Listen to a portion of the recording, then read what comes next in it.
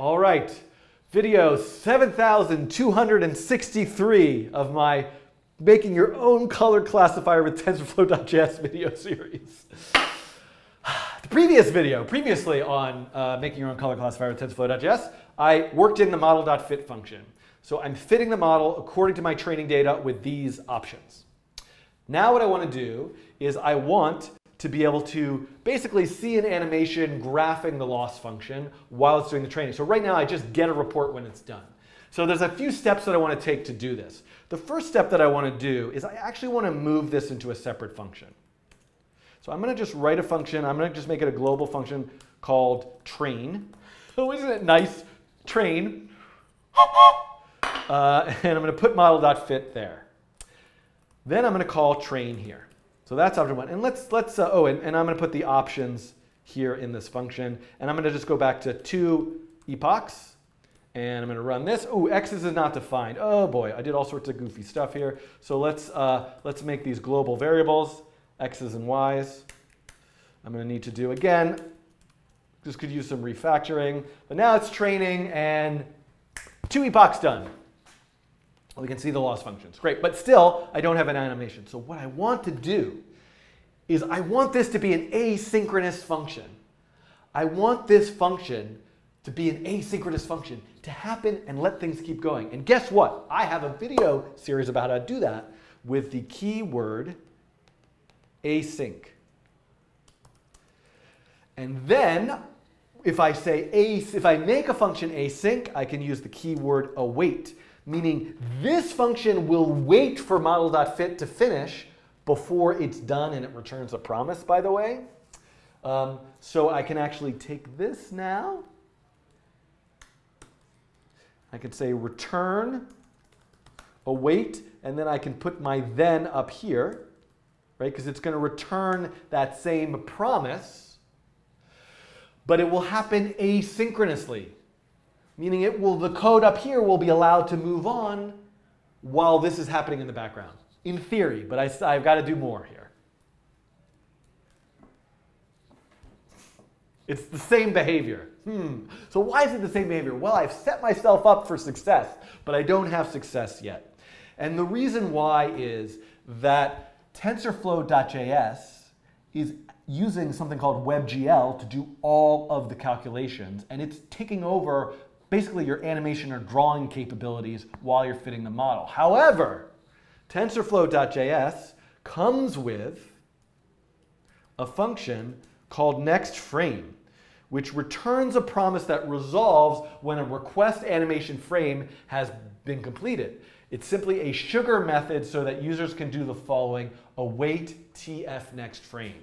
So what I can actually do is kind of trigger the animation, letting the draw loop go. The P5.js draw loop is just using request animation frame itself by adding await tf.nextFrame somehow in this async function.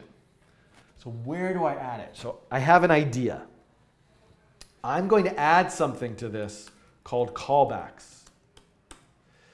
So, and I got to spell callbacks correctly for this to work. So let's go back to look at model.fit, model.fit, and we can see that, oh, look at this.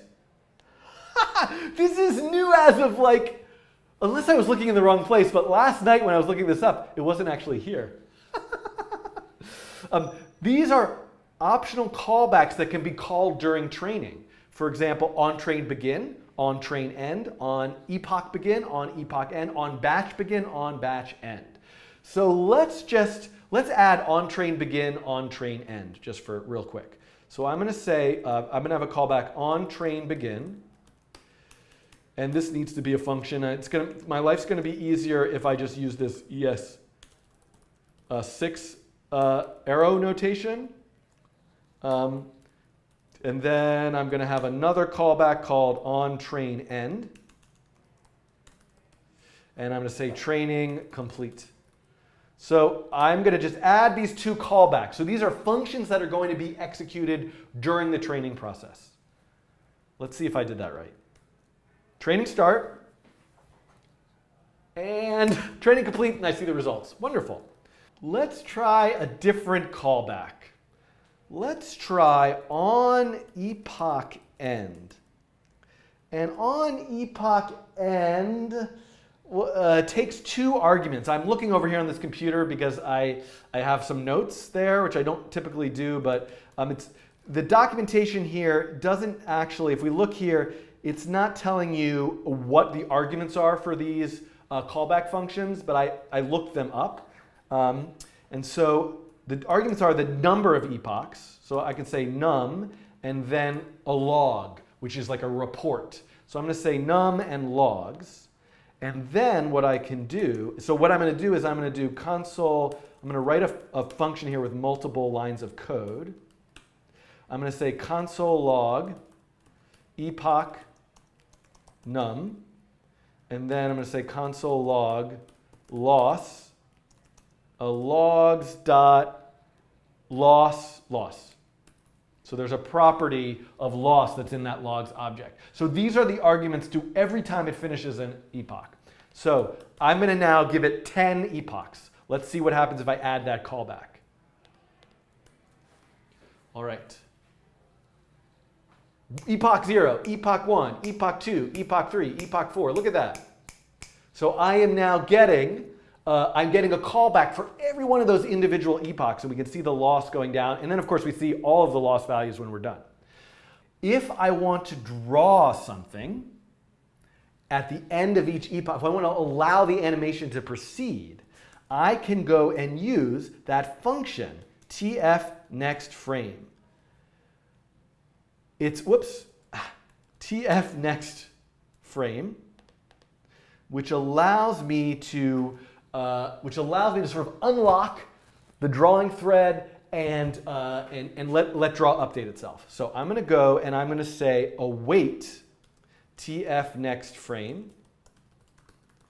right here at the end of each epoch. And then this is also an async function. So this now has to be an async function as well.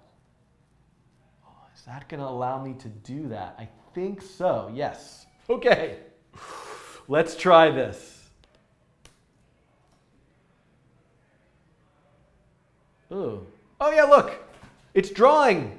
Now, let's actually add an animation. So let's do something like stroke 255, stroke weight 4, line frame count modulus width 0, frame count modulus width height. So I just want to draw a line that is moving across. So for example, if I don't bother calling this train function at all, we can see here I have an animation that's running. Okay, so now let's call the train function and see if that animation runs. Waiting. Let's get to epoch 0. Oh, look at it. So the animation is going, but it's only able to draw once at the end of each epoch. So while it's training, if I want to let it unlock that drawing more often, maybe a different callback would work better. And in fact, something that TensorFlow.js is doing behind the scenes, and model.fit, is in the callbacks, right? It's actually batching the data. So I have 5,600 data points. It's actually running the gradient descent algorithm in batches. That's what stochastic gradient descent means.